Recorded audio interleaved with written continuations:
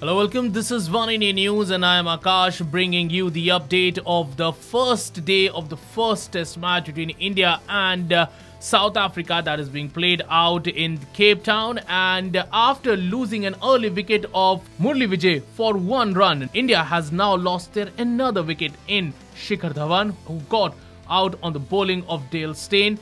Well, it was a poor shot by the Indian opener as the ball was back of the length in the corridor, climbing up sharply towards the batsman, and there was nothing for the batsman to pull.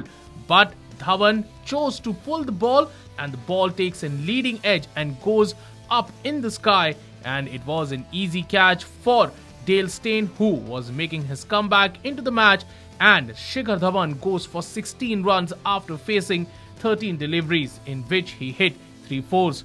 Earlier, it was Flanders who got South Africa the much-needed breakthrough, getting the wicket of Vijay early on in the game, dismissing him for just 1 run thanks to a superb catch by Elgar in gully.